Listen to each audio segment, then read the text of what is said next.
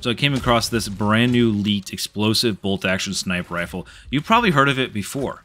The reason is because we've seen this weapon leaked without its gameplay. This is the R36 Eruptor, which is a bolt-action rifle firing jet-assisted shells that explode shrapnel in all directions upon impact.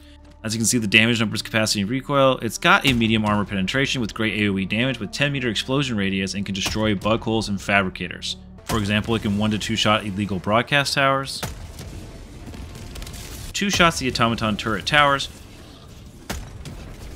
2-shot bot fabricators in the vents, can open crates, can 1- to 2-shot spore spewers,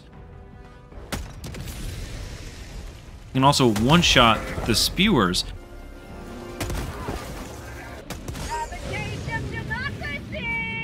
One-shot stalkers, 3 shots to the charger in the butt,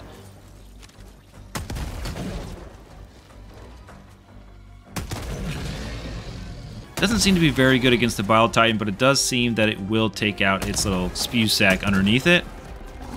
It also seems to 2-shot a Hulk in the back.